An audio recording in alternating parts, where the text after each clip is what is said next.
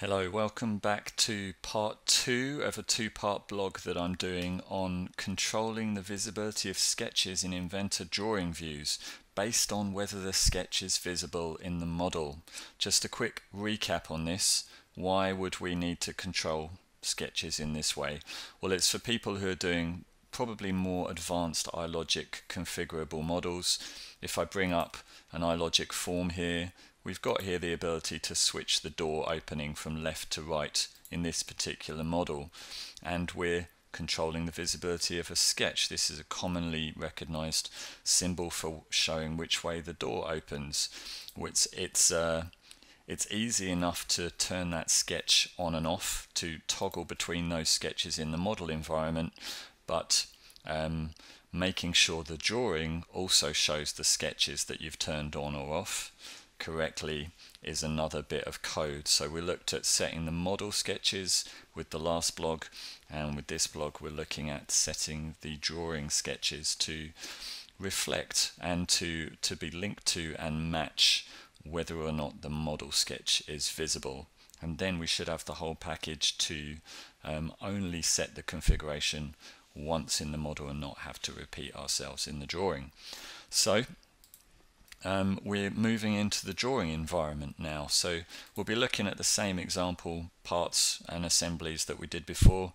We've got a single part file here which we can toggle left and right opening, and the assembly file as well.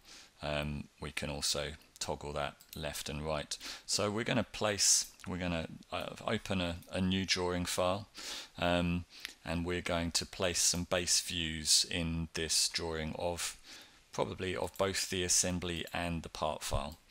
So I'll just scale this one down a bit. I probably will have to scale that down a bit. Let's scale it here. Okay. Right, okay, some beautiful drawing views there, but of course no sketches showing. Let's create another sheet before we look at what's going on here. So I'm going to hit new sheet, and in the first drawing I placed the assembly. In the second sheet I'm going to place the part file that I've also got open.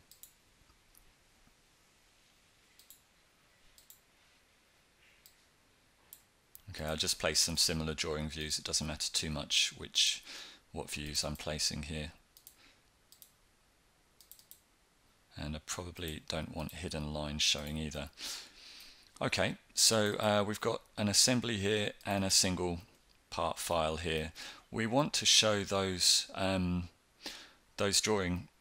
model sketches in here. So manually this is quite cumbersome to do.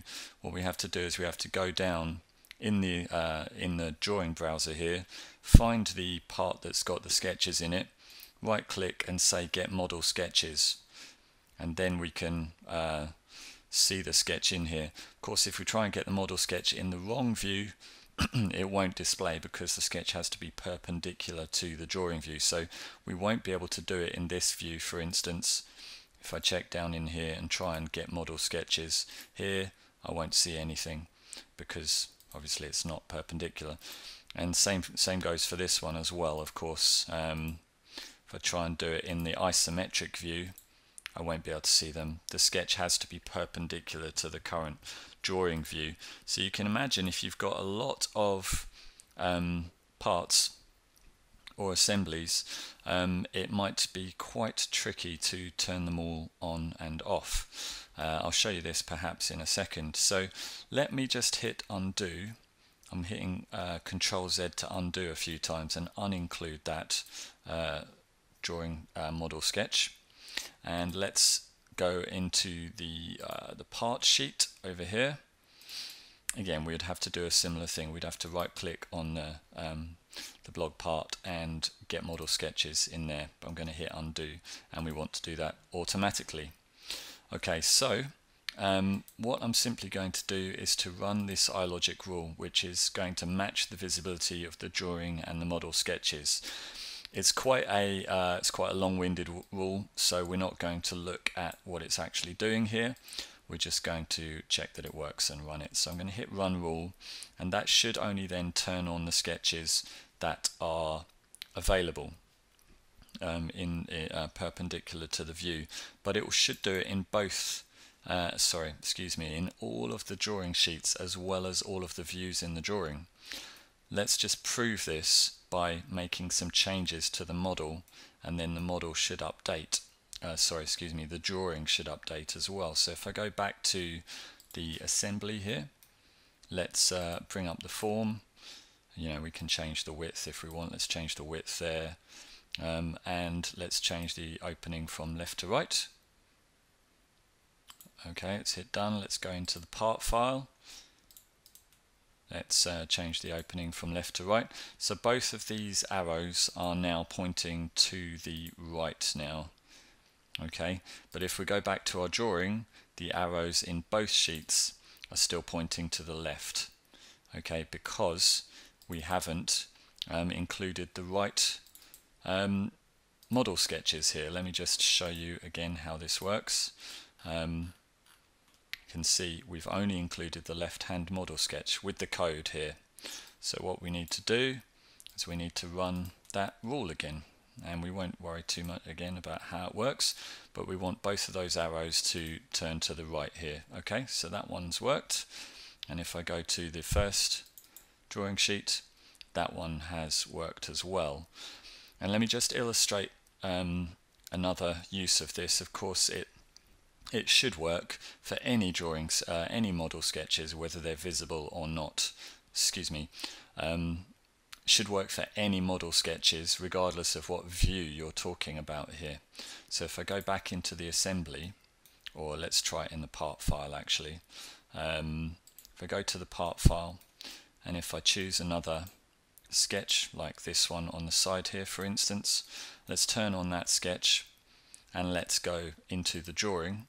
I'm going to expect to see that sketch in this view now in the drawing, for the part file that is. So if I go into the part sheet, and if I run that again, because that sketch is visible in the model, it's now been made visible in the drawing as well.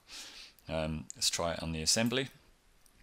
So let me just go into any one of these. I mean, if I just try this for instance, let's just turn on both sketches, head back to the drawing, head back to the assembly thing here. If I run the rule again, I expect to see both of those sketches on here. Okay, so that works fine. Just as one last check, if we've got lots of assemblies in a drawing, how does it work with that? Well, let's try this. So if I reset this assembly back to what it was before, let's hit done. Let's create ourselves a new assembly, and let's place in a few of these. So if we're going to copy this assembly, let's place a load of these in here.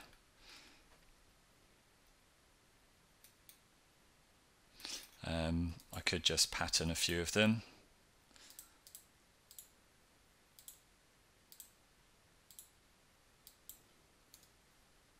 Let's pattern them by, I think it's 800 millimeters now, isn't it?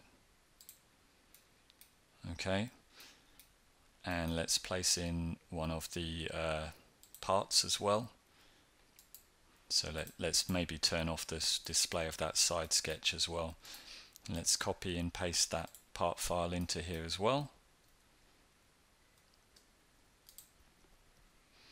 Okay, so slightly strange looking layout we've got here, but this should allow us to see what's going on at least. So if I save that, let's call that assembly 3.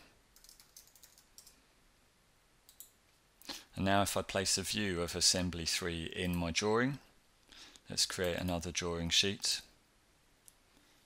Let's create a base view.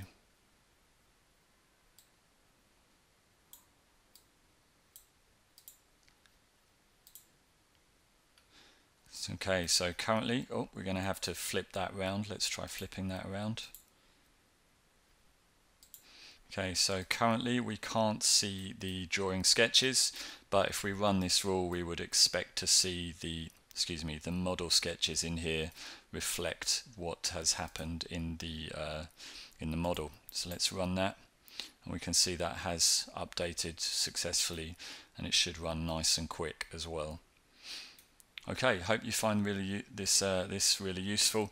I'm going to put this code. It should work as general purpose code, suitable for any models and drawings. Let me know if you have any issues with it, and I hope you find this very enjoyable. Thanks a lot.